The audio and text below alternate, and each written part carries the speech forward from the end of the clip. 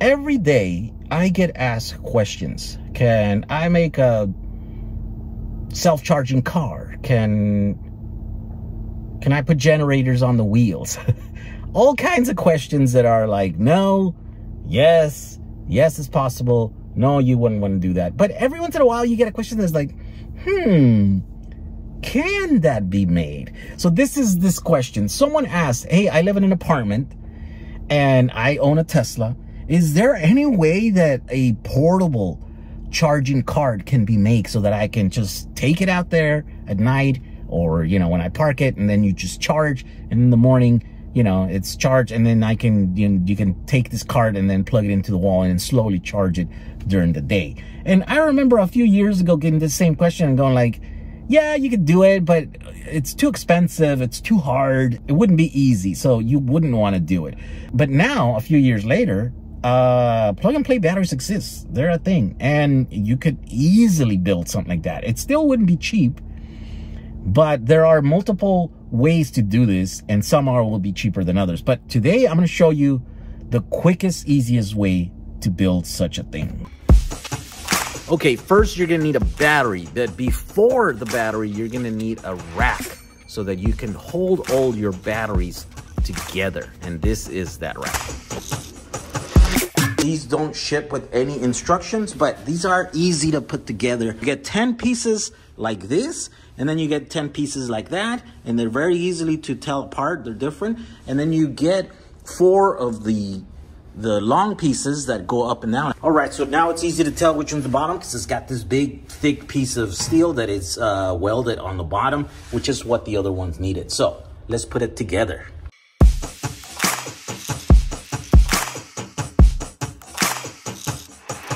Now you start putting those in there.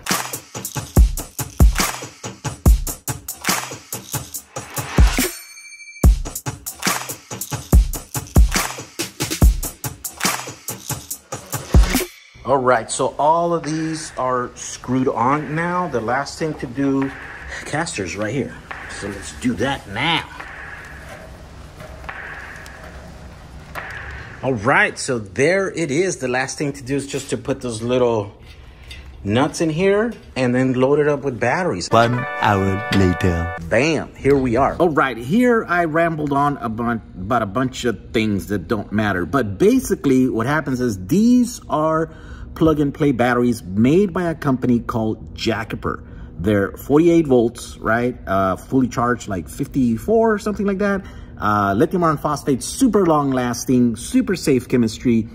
And they have a built-in BMS with all kinds of communications, all kinds of good stuff in here, right? They're made for these 19-inch rack standard. So you just basically slide them in there, put 4 bolts, and then you're ready to go. You connect the positives all together and all the negatives all together.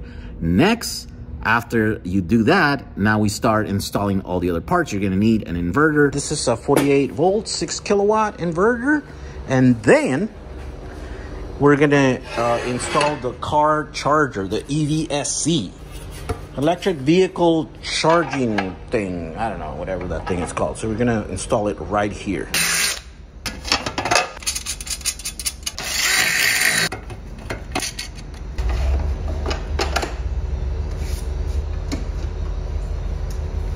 Okay, so I just connected the wires here. I guess you only need the 2 hots, right? The black and the red, and then the green right here. And the neutral, well, you don't need the neutral because this is a 240 volt charger, so yeah.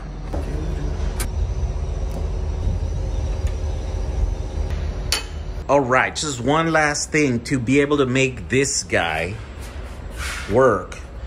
You have to bond the ground. So the green one needs to be connected to the neutral, and you have to do that here at the inverter.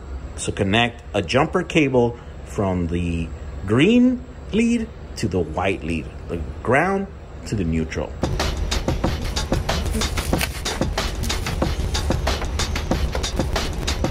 Okay, next we're gonna connect the batteries to the inverter. So let's do that.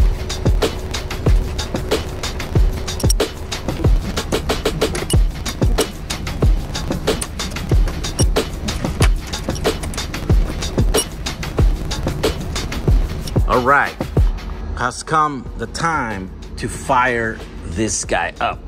Let's turn this guy on. Button here. Let's turn this one on. We can turn this thing on now. Boom. Now that one is connected to the rest. Menu 5260, the same voltage, so it's safe to connect them. Now all 4 batteries are connected together and now are gonna go into the charger over here. Okay, so now the inverter's on. Woo, look at that. The light is white. Let's go try it and let's go see if we can charge that electric car right there.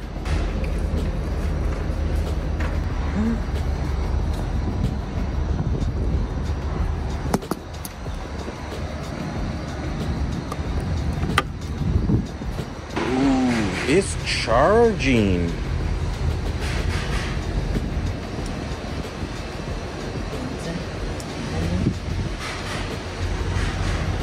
That we are charging at 6 kilowatts. 6 kilowatts. That's about 9 miles per hour according to this. Have you ever lived or worked at a place that doesn't have an EV charger or even a plug to charge, and you wish, man, I wish there was a plug in here, because I look like an idiot standing here not knowing what to do?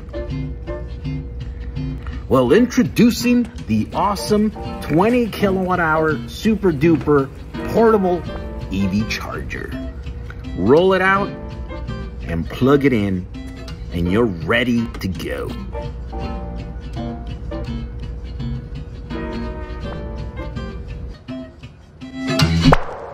This is the craziest thing, most ridiculous thing I've ever built. And by the way, it was really easy to build. It took me a couple hours to do this. But here you go. On this car, this is about the hungriest EV that you can get. It's only charging about 10 miles per hour, right? And you only get about an hour per each one of these batteries. So it's good for about 40 miles on this one, right? You could add a 5th one in here. Now you have, 50 miles of range here of charging. But on a Tesla, like a Model 3, for example, those cars are way, way more efficient. And you're looking like 60 miles maybe here. You add another one, you're looking like at 80 miles of charge. Just, on a portable unit like this that you can bring out to your parking lot in your work, or maybe if you live in an apartment, for example, you could bolt this, you could put some bolts on the ground, like epoxy them down, and then you can secure it there so people don't steal it or whatever. This is one way. It's possible to have a portable charger, charge your car in your apartment or at work, wherever it is that you park your car for many hours and you're not able to charge. Right now, of course, this is the plug and play version. Was really easy to build. You just pop those things in there, you buy all this stuff, you pop it in there, you put it together, boom, and then you got something to go. This is definitely not the cheapest way. Next video, I will show you what is a budget version of this same thing, and maybe we can get around the same specs, around the same performance out of it, but for much less money. And maybe not, maybe it's about the same amount of money and just more work or something. I don't know, we'll figure it out. We'll build the DIY version of this, right?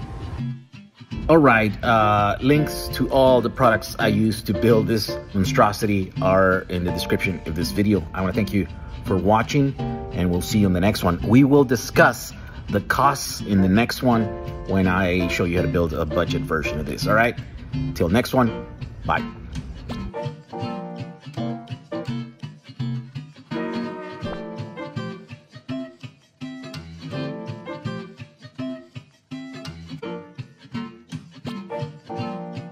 All right. I'm scratching my head here. I don't know how to do this. So these, I'm trying to make a portable charging cart, batteries, inverter, and then an EV charger. Now these EV chargers want to be ground bounded. That means that the ground pin needs to be connected usually to the neutral, right? Because that's what happens in the panel here. See that white? That's the neutral, and there's a connector that goes between that and then all the grounds, all the green ones, right? So that's ground bounding. It's only supposed to happen here, nowhere else in the circuit. So this is designed to be connected to that, and so it wants to see that. But the problem is that this one doesn't have a neutral connection going to it. It's a 240 volt EVSE, right? So it only has 3 pins, and one is the green, which is the ground, and then the 2 hots. So how do I bond the ground, right? So I can't connect it to, here in the inverter, I can't connect the ground to the neutral here because, well, the neutral is not connected to that. So this will never know that it's ground bounded. So then all I can think is that it looks for a signal on the hot leg, because I mean, neutral is really just a center tap for, you know, a 3-pin transformer, right? And so if you connect the ground to the center tap, then you really are also connecting it to the 2 hots, but at a much different, like at a different level, because it has to go through all the windings and the whole thing. So maybe that's what this thing is trying to detect, but I don't know how to simulate that. I don't know how to simulate that on a cart that is floating like this without a panel, basically.